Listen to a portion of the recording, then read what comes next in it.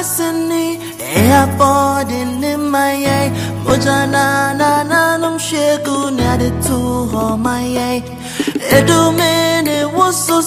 say a bay, Piazza, so, Nindian Twasso. I was out for Yamakwaba Bill about OK TV, so when you made dear, I had to say Kawasem Trabine, and I will be PMO, I just so Bessianse. Now, Bessianse, a cry, a sompa year, or Bessianse, no, you were Kelebi, Damase, Nina, Eka, Kuehua, Kuno Abakwasem, no, Abakwasema. It's very interesting, and Yassam to an Bumpuntua. Chrono aka check akra assemblyman airborne homodia e de dwumadia hodo pina ene enema pina na e break chrono na so still ni nyina no etwase aban no ebe mu ohwe bebia ye gina ya ni nyina no eye honorable no na yi ekwan we edi etumu eti yeba na aba be di enkomo pina ewo Kawasem Traban dwumadie ne so ne also dwumadie asena abre na ebe de brewo eye odifo kwakupon ono na eda asafo a ya to ne din say International Great World Chapel ono ene da no na da Roma na waso asena abre bia de sa dwumadie sonkwen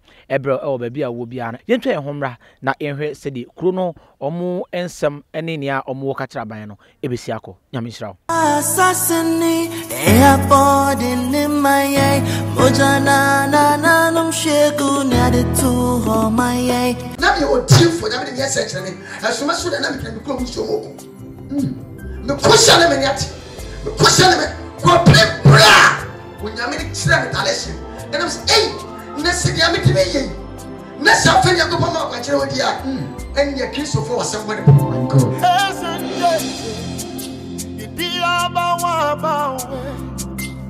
if not for your grace, I would have been lost and gone. You carry us in evil.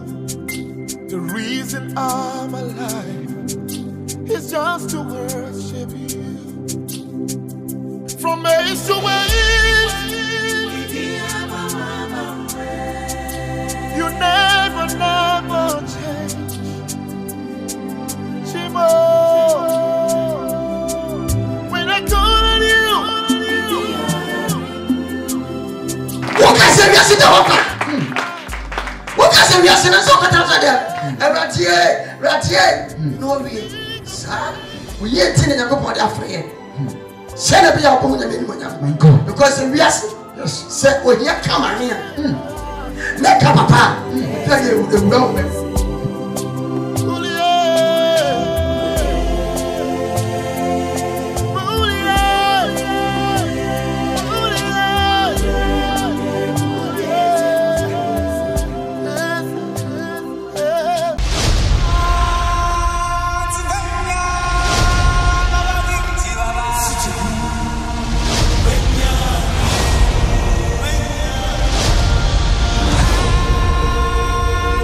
Yes, now from here.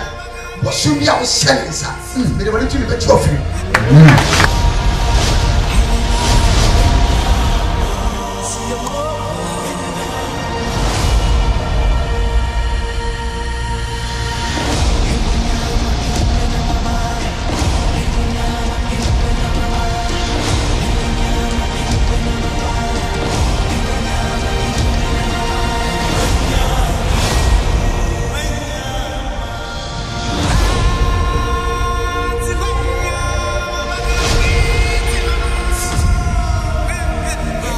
Assassini airport in my eye Mojana na num shegu nade to my eye ebusa for ye ba be piemu ewo ejoso besiase no na chese ohwe bebia yigina sabre a honorable assembly mana oda kuro no ano no bebia yigina na bebia ka akra entimi mfa ha na twede amponya kropon ayadom ama omonya honorable a say ekana koma say ono so etimi abo akro no ho donti ohia bridge ya yigina anumu sese ya honorable adaroma na oya bridge edema korea enei ka etimi efa ekwan yi so ema bibia etimi eboa nti yene honorable enkomumu no odi etudwa say bridge ono a na eboa ema ne course na say ema hwefo nso hu bridge a honorable eka ho asem tumadaroma bridge no enie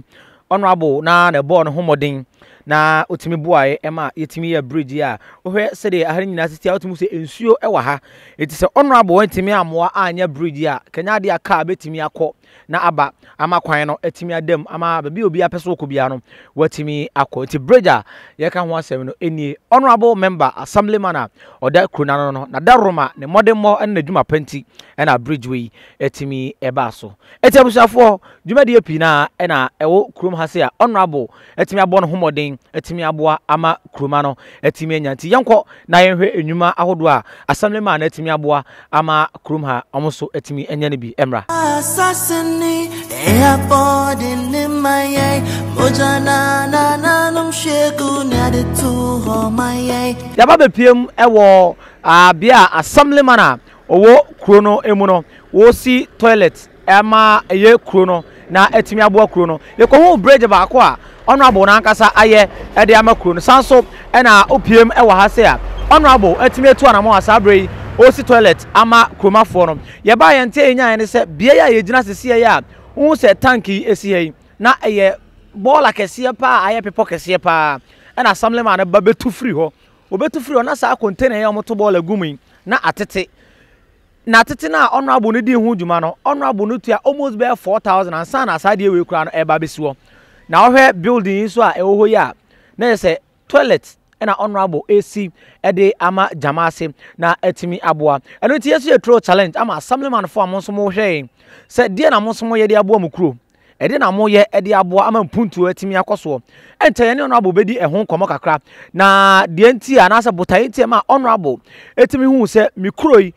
meba ebe ya assemblyman ewo mu no o se mitu anamo sei na etimi eboa eti mo ya honorable na okọ apro no ha nyina eye toilet no ono ana asan de anwen abegu ha se yemfa entwa blocks yemfa bi ento yemfa bi nye de be yama toilet no etimi ay successful eti yeduru ha de mama ene honorable eni enkomo kakra honorable me ba che bibia boko de nyame adum nana yede nyame ase honorable edei na eba se aha akeye baller sie kese ubedwiri nyina agu na wasi toilet ama amanfo yo me ndasi pi so mama konye ankre se de ka no da bia mpadfo aka sanitation uhwe ba bia wo se ekuro ni finfin ni abegya bora na titi atwam ti ase nya bora bia e container betuma fa bora na akọ ne kuro mu ayi neat bi ba se ne bora ne tie no na ye tugu afom sa ti bibi ka makoma se asasabre man de so set e leader bi ti me compare sa container asabre ye nya si bi no zoom la no ti we ya so obodo about 4000 e me ye ya kim be see am for to board ngumu a na ona be fakọ se ba kuro nu yare bi e me ha because yare ba eni masabre man eni mo bi obi a betuma ya kolola aja sa si we se e da wo se me to sen kam de source dan na ja me suma pem chop money ene se wa wasase ato ya ka de be store dan me am toy okay ede na me hwe kuro so eni public toilet eni bibia ba de bia wo ha mko ho fa ya mo aponko me kiro lete ko so ma dwe sa de ne de obeboa me ne Arizona a mitimi me ye toilet me fa Mrs. me no bi efa so wi a tema mi sika sam kofom ta fe na nyame adum a masa piki na me plan na ye say mo video center ho information center ho ana sa container so on gi scan bo so on de ba ya tete kakra be ka kire mo diska na si te boabo no kakra na da koto anwea ya da koto smith ayen kakra because mini sources be every baby na se be me pay kakra be ba no me di bia so a enti ama ache no te me sire nyame sin ke be me awia ke be du September de ne ke awie okay ne ke ya tie se free won ka kuro so anya baby because ya ho ba kuro mu ha onya baby mo ko toilet so won na kwasiro obi fi a onya baby a this en fikiri ya so yare enti ka makuma me se me ye toilet no ban ma sa boran so ho ba ama kuro nya asungye kakra besia se jamase assemblyman na yeguswa ene no edi enkomo no na honorable toilet said na wa woka se e wo kro no mfimfini no de ahi bi na mo ye no yeah biogas okay because yentime e ma ne yemma ne bia ka na metwen ya e be ha kro no ti biogas mo se de KVIP o se de he ni bi na esiesie no na ya ye no fefe na ya biogas ti e ma kra no a uhu me ke bribia na ehye se be ya emon ma manfo ho nkire wo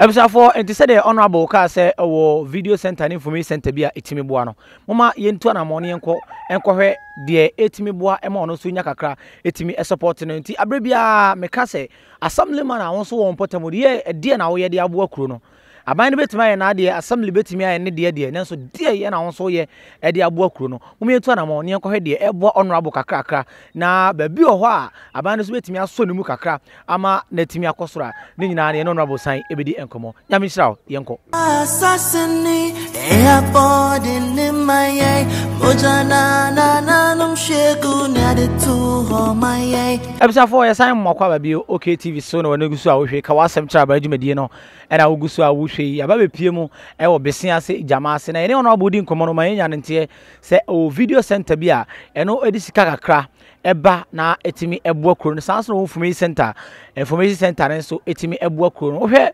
amensedi fa so a information center no ne container ni a eno no etimi eboa kuro no na de san eye anikasem ba ko ene se yebe pie mu e wa ha no video center na honorable ene edi ho nkomo no sa video center nso anes for timi bemu a omo etimi ye woyi e wo sa video center nim a sabi amene o kasa ekura no woyi ni bi ekoso sesi a e wo video center nim a enya asem keto akura ti bewura ho na ya hwe se de esi eko na ye fa we akonya yeso ne fa nto aban den so nim say the honorable wetima bie ni mu na video center o de ama nurse foi aha eye business jamasi nya chip compound bi a akebetimi aboa ama na etimi akoso ama bi aso etimi ai kama ye bedi ni nyina e ho komo na sabre de ye hwe na ye nwam na ye hwe se de enanso esi eko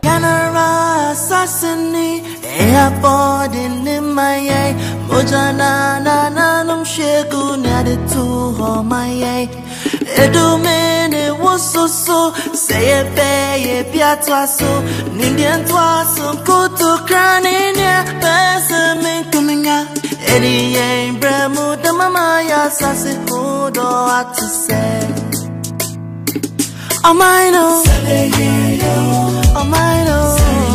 right ebusafo enti said the honorable de to ye ma eba ebepie mu no o hwe ha e video center kese pa e wo koi mu a ese mranche ne kwa abom hwe ball kra no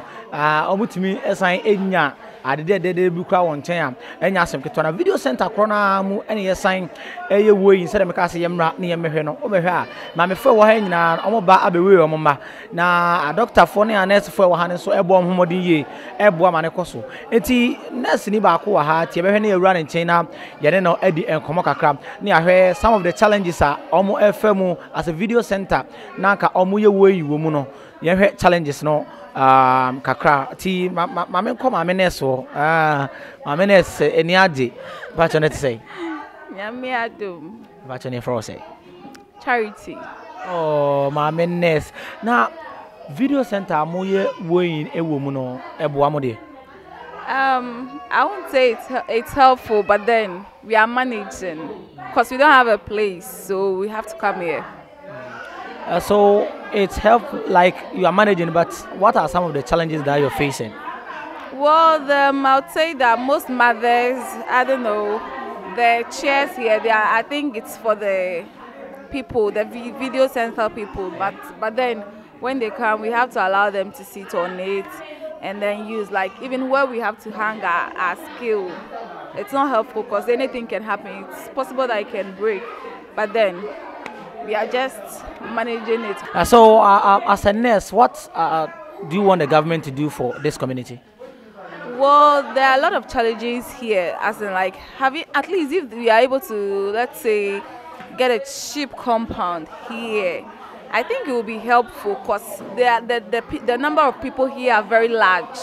okay, and most of them sometimes travel because of the environment and how the place is not conducive. Some of them have to board a car and go to town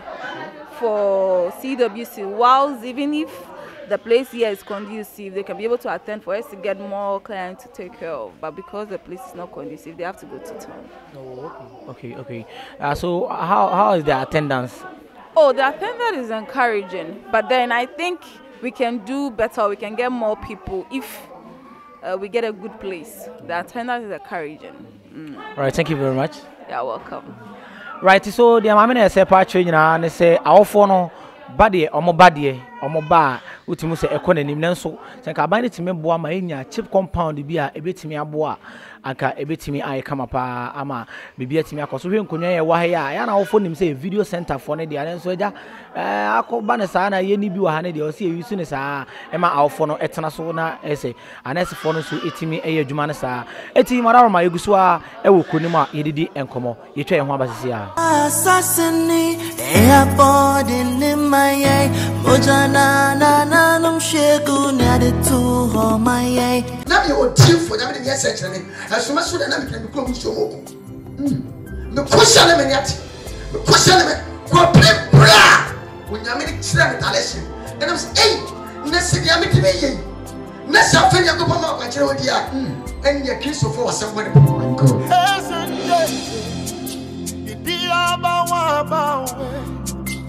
if not for your grace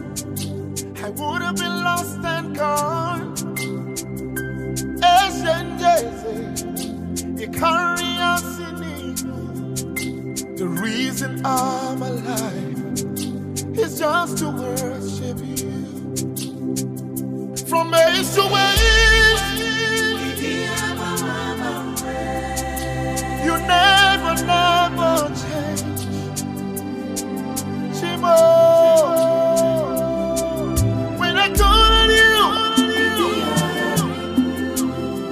What can I say? What can I say? So Ratier, no way, sir. We ain't telling you about Africa. Send a bit of woman,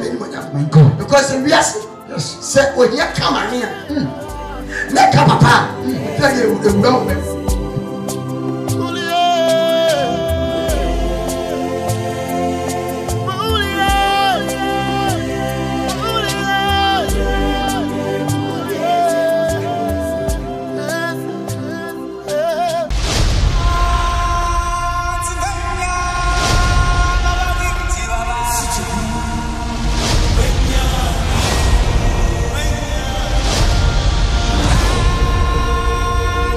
Yes, now for me, what should be our sentence? But they want to be trophy.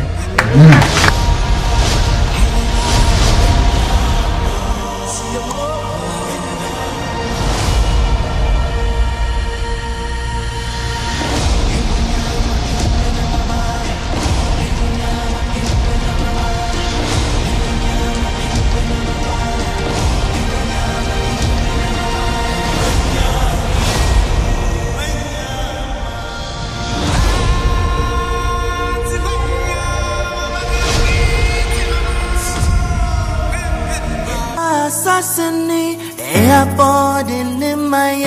mojana na num shegu na de tu ho my aja na ho ye de Patron ne frose azumi na baby a mo ye woyin awofo na boa mo de Patron da bi emoye baby ne woni e wa mangwase omotu ya ba solid te yise ye hia baby o mebo ne anya baby atena ayeweyin ana be ho chire etinka aban de na onye fa mo mo so obetima ma baby e betina eno na ye hwehwe medase misum damas ma me ma me so etwe enkomo kakra ma me ne frose me de Rosemont ayensu ma me Rosemont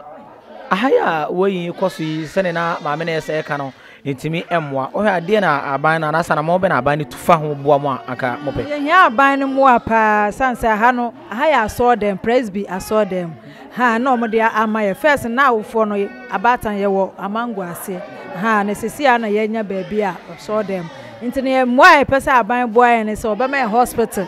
ne ye we nkwala no se na be ye ho kura be ha ye ho kire ye aha nti aban ni mo aye aha na ma ye nkwala no omo so no ye daachi aha amango ase no hefa eno so ye obi compound house na ode maaye ha obi fie na ode ase odonti ode ho maaye a ye we nkwala na sesi a no omo se ho nya fine ase wo ma na nsuo tokra na egu nkwala no so ha nta ha ya presby aso de ha na onipa no dia adome sofo na hu nkwala no mobo a ode adome ya sesi a ye we nkwala no ha nti ye nya big hospital ha abane moaye ko omo ne ye daachi nkwala no ha oboa da chi no mo so be ye mpanifo no mo so ayede abo abana ayede abaso ha ebisafo na se sana eno so ekoso e wa ha besiase jamase e na ayeda so a ye wo no eti ohwe a em se ahon che kakra kra e wa ha ahon che kakra e wa ha ohwe ma mi wogya na adwuma na ne ogina he ye ne okoya ankaja ye beto kakra am na nya bibia to na me mofra no ho donti no wogya ya ono so ewo aha seti aban no daroma se de na ma me na se kan chip compound na se bibi kakra bi anke betimi aboa na omatima ewo yi ni ewo mu no aka ebetimi ako nenim ohwe a afei na yede akwa ba ko so ahye so a yewe no ahia se ya no mo ye no wa ha eti aban wadaroma ohwe se de esiko ya abofra ba ko amone guso a mo hwe Assassini, airport in my mojana na num shegu na de tu ho my ebisafo besiase jamase ha ne da so a ye wo no ye ko ekohwe bridge a honorable wadaroma watimi aye sanso na honorable etimi abon homodin ama se say the toilet baba bia na bola kase si pa no we motime to bola na se asabri watimi aboa esi toilet ho edi ama kru na container bola container kra ho na atete honorable etimi edi ho juma eye besiase jamase assemblyman sanso na information center ye hu container na ewo mu no ene video center ene video center nim na yewe na others for any awfo honso any ma before no so de omonsem etuto aban no enim se honorable no abon no modern ama omanya hode ene so ka chip compound bi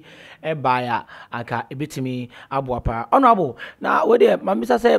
ho na omo yewe no wadaroma adwuma de ewu bobi pa ti se ka betimi alobi na ka chip compound bi ana watu ho na mo ye ntu ho na mo de ti aban se no na ati se nema na ye aprapre kakra tafe na ye be kro proposal da ko assembly afi so betuma be ahwe be sovia because on kura ka se ai NCC for frame ese ka on person ne ba ne ne be meeting ne kire nema ye hia ne fa on so fa enye entu edwa anaso on fa ye ona yi eten ma to ayesa point na to ati ka etimi na am meeting na ma so wona postpone ko another day tie de beto onanim na ababet ma boy sa chief compound na yakobisa so obehu school bi a wo ho asenka etimi first school no so no etimi yam fese be makuro no anya no den de edamakoma so pa honorable am say ye ba nyina so ade a eho asem kwatwe kese pa eye makwan honorable makwan no ho nsem no say na watimi etu ho na mo sa adwuma de wuye bi pa ehwe nneema de abakure mu a enya asem ketwa ekwan ne ho ekwan ne so anamo be ne wetu afa ho yo yedase yedamase se mo so mo tu anamo se no we be ma yensem na du ba bi ese du yedamase pa ya ekwan eba ya ehwe ekwan se na ete na manfo kura fotoro ni edi matem sabon ma de we hohwini ontime mua anya me asabere man meye me messenger osuma me ameko ya ba ya ni kuro ni transe ehwe yare a okuro mu anyina anya atworo sabe ya dibia ko ma MP dibia ko assembly no betuma aso mbia no aso ti ekeke ya nsem akoto MP akoma so a say wo ye besiase ehwe ajuso area nyina MP ye adwuma kakra to so ni kuro mu ne besiase jamasi ya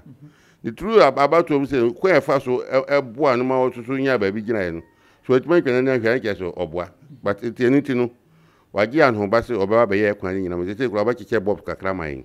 waji anho ba se kwan no we dey short term ya oba ba ye tini se se ye so o hwe kreta da fom ya eda manim se se ya ni se tu anamo bi fa kwan no ho ti ya capture over 5 kilometers o kuro ni mu a se MP be so mu a boba kuro ma next time no oba ka to na ma Atalanta so ti eni na eda fom se se ya ya ni so bia no adope ya na eni eye sa yi nyina o free yes o free ha nyina kuro ni nyina kese ebeka kakra bi a yan capture the person may road nyina ko si baby oni tu anya o free ho a o ye bridge be kura bi a promises de bi no o be bridge na ma nya ka o cross so pa no di o si akia kurom nka on na ho me fa ni ta ha kura enti enema e de agu kwan de de akoma so pa because o hwe we a kwan asifa say iwido makofa grade abana be twa so pen but enso to topa no loshi na san ba enti ne kakra ye pesi ke nyan ko ta mo mu dia na dimu enti ne ni sovia ni ti say free na ko no o me pege kwan no nyu ba bi agota ni na manyina de da na fe MP mu ba na simple amount the adwuma de onipa na egusu aye bi pa se ba ya kuro no because they are man anemo nyina ba I'm the first person am ya asabno ma okuro ha okay bi asabno ma baba bia besiase te ya enya bibre ho a maako mienu bi entime bua jamase no Mr. Adam so on bua me nya kanea so ni ba ko bi apart from that no obi aba omunani obunani gu bi jamase so tama nya bibre akakiri tisi nyame adum se jamase fo ato aba ne besiase fo ato aba mo se menye bibia me de mentimi empam me yem bibia besiase jamase street be we bibi wa ha ne ani besiase no ese me hwese e betuma besiase ne o jamase e hian ese me sure because besiase on authority be mi na me se jamase bi ne ya tisi be osikase me authority ara tisi me ko besiase on za e kwan so besiase kwan so o shape amfa no layout no bibia o tempi e hiase no enye din ha so ye ni bisa je se ye bibi underground ansa na time pie na se mpi no be ye adwuma no anya ne din on za e jamase ni besiase adwuma no challenge si wo mu abri o jamase dia angre wo problem nyuma bebre ya hu tini kakra ya si MP be show mu 5 km ya no si jamase so benya ne ntuma pafra Ebisafo yebekọ besiase na school a na honorable ka ho asem ne akọhwe sede eno city na ye free ha honorable na ne tie se wode Nigeria ba Ghana se oba jamas no to nani a won se oba na ohwe obi jamas anya de ahu no nti honorable na abo no homoden achichem se ahaye 1 ahaye 2 ahaye 3 enti yeko junction no sesi a na akọhwe ne honorable ye ne hono honorable de ho nkyiremu ebema ye eti de achi ne nko Assassini, airport in my mojana na num shegu na de tu ho my right abusafo oyada so ewo besiase na besiase jamas ni nyina kro baako ho ne efiri a sabre ya ba ne ne honorable wedi nkomo no odi tuanim say school a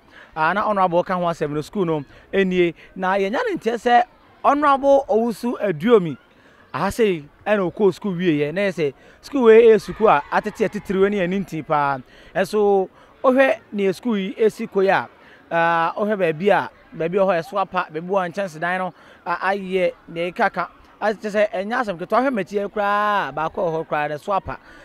enya asem keto akra eti yeberuram na ene headmistress a wo school nim no yahwe na ene no adi enkomo sanso ene ebenya akonya ne teacher for bi nso adi enkomo a ne nyina ne beto aso ne adi enkomo e wo Kawasem traban adwumadi no so dwumadi we ye ba won potemo ye ba bia wo bia ene so oye assemblyman oye unit committee member empo schools no say headmistress ni mu mpanifo amoda school ano ba bia wo bia community bia wo bia no ofre ye number na wo school ne so ai beba na otoso mo hia de no ye de atodwa na aban ne hu na watimi atu ho anamont ye duro school nim yenko na yenkodi school nim komomra Assassini, airport in my mojana na num shegu na de tu ho my enti ye headmistress no indi enkomoma me ba cha na ifrose Me pacho midin de Madam Angelina Echan Chumesi. And I'm a headmistress, I will be seeing MAJHS. I will Ejoso municipality. Na school yi send wedding kind akano, a school kesiye. Your population of 358 and a what school moha. Na send school biya tino, ya na ya how kakra. Nti ye school mo how kakra ewa ha how no bi ne se kwara no nkonwa won tena so no enso wo mu na books nso a ye textbooks no nso no eno nso eno so sa ema mofra no na school mu ha nso no wo hwe ha se the school ni city no amanfo edru daytime a wo hu sa amanfo ene nam school mu ha because aha ne ye bi ekwan ekonfie ha nti eno so ye how kese esa na you face security threats because ubi fie nti onam ha na wo kwa untimi enka hwe nti mfa nse basically we ni ye how kakra ye wo ewo school mu na kamia say honorable ka say school no ehia fence wall no na eno no ebeboa and ye no kwasem papa because school be we say we ensure safety of the school nti say ye to fence wa na ye watchman wa ha me feel say school no be ye save ama mofra no be ye save ama eniema e wo school mu ha enso right headmistress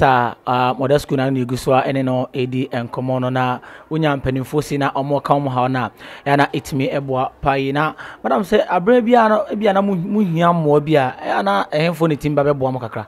yo so wo hwe Ghana adisua musa aban ne bɔ ne homoden pa aban no ne obeye bia musa say the free education aba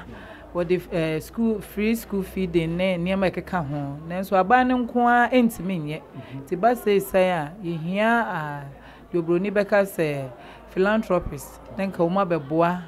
ama school no so ye hawo ne niam kakra yehia no omo so eti obi bia eka na koma no oba beboa ya me fu say bebo school ni papa. Right, madam, medawase na em say yehu say roofing sheet ni so bi o kra eno so so ase ho ate chima kakra eno so multimedia atom panifo nim kakra. Say school no say wo hwe Abakosem mu a abra Ghana ye new education reform ye deba JHS na ye see school down say 1987 tinchens ye boss so acha papa inti ama ebi mu kra tutu ntokro bia ye old nso kakra inti no ye nyanjense foforo boda ne so a me feel say beboa enso ama ye dan no look nice because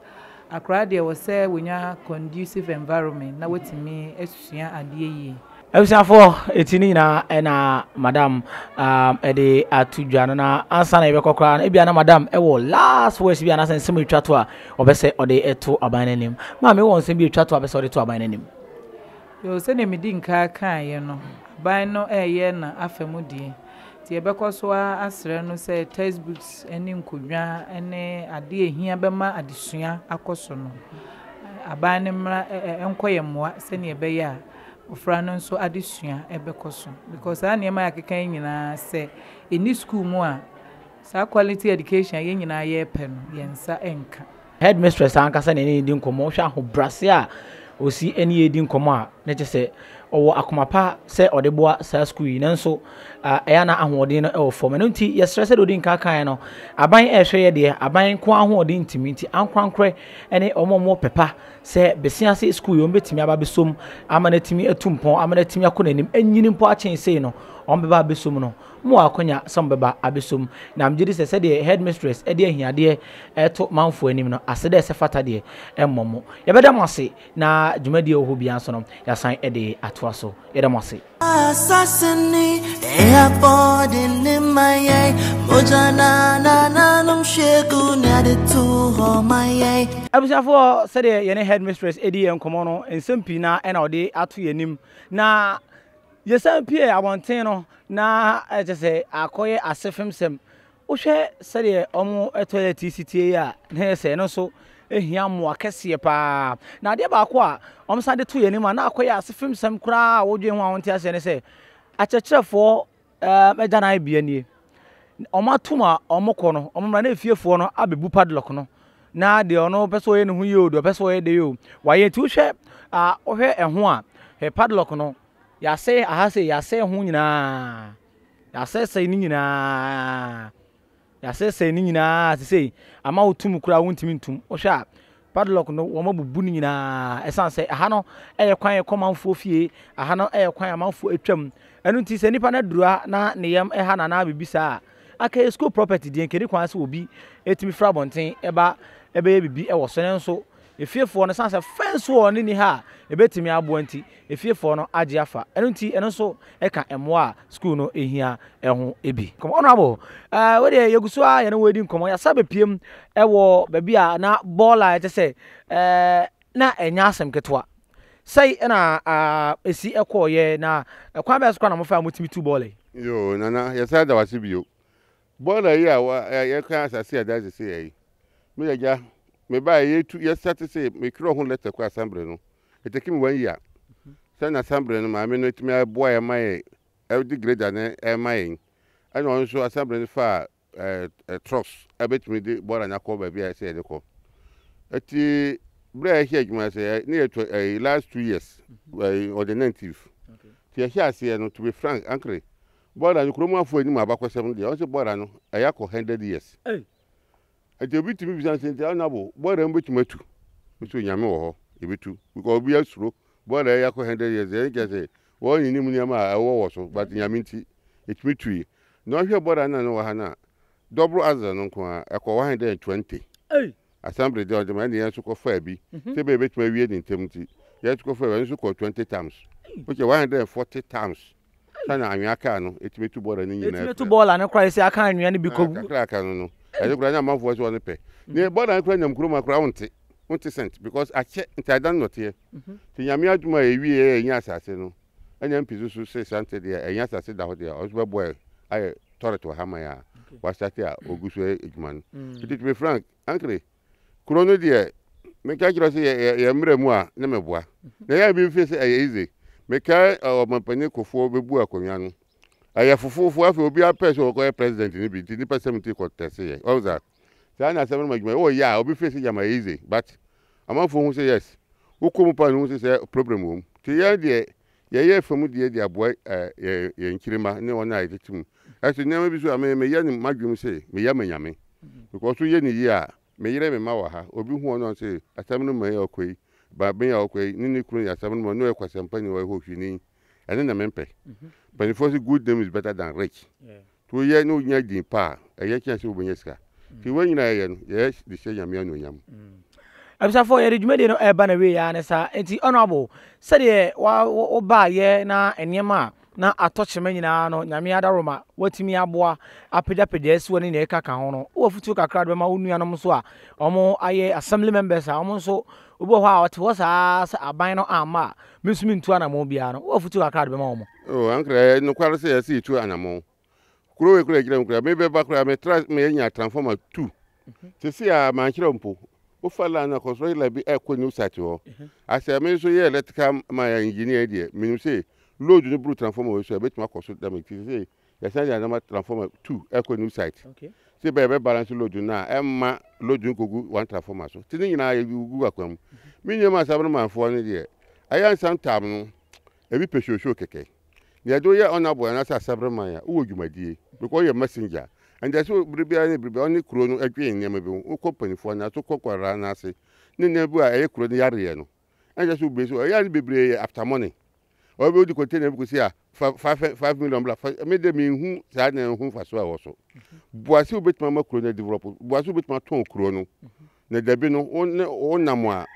manfo aponto e wo dimpam na mo yemu hu te say me ya sabra man to bibia no so say o sa trance atwe say samre fa bibi mro de nya obawe because e ba yi a me yigira han anya bore ya ma me bu am kakra me tu ya bob 10 ene ya ma me temo ya so ne se me am kreti okwa bi am fa so anya sika nto bob amfa makuro no a ni ke say me ko gira pravo so me kasa za asam no meka ti so peso sa ko bi asasabra ma de a ni wo dwumadie kese so ye de bo akuro no na sa wo gira pravo so kasa amafo agi watum honorable oda eye ejoso jamase bisiase jamase na honorable udi no kra na amamfo so amodi ya from SS dankwa Samuel S dankwa S ba ko je besumenka eti honorable SS dankwa eno no obana we pie ba bi sei na ahwe empuntu ekoso na sa assemblyman na oho no ebon homodisia na akoye energy sempa etiabusa force efutu sema ode amayenua assemblyman fo a omso aka eno no bia wo bia no emsa ase aban ne ye na afamu de nenso emwo bia nso betimi aboa ama okuru na timi akọ nanim no so timi boa na kuru no enso etimi ekọ nanim Kawasem traban adwumadi a ya bie mama obibia kuru bia wo so bia no e telephone number na wo screen ne so no ode freye ofreye ye beba na ne ekoso okuru nim ohaw bia so amoso wo a obesa mo de to aban nanim e bia mo MP no obesa mo de to nanim mo de to mpanimfo bia nim no ni nyina ne beba ho ne abedi hu dwuma ama bia etimi aye kama media ne nana kwakubu an hebetima from Dr. Minus okay TV so ne nyame nsira mamentia me cameraman bema du ono ena ogina mu etwa bibia ema bibia enso etimi eye kama mentia bema akwasi ono so ena matade a ehyemi nyina ofa ho ka eye bibia nakopon nsira bibia wo bia no freye ne beba nyame nsira Assassinate, airport in my eye, Mojana, Nanum Shegu, Nadi to my eye. Edumene was so, say a pay, a piazza so, Nindian twas some good to crown in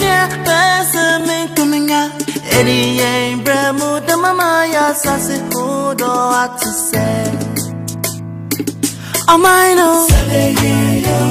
oh my no.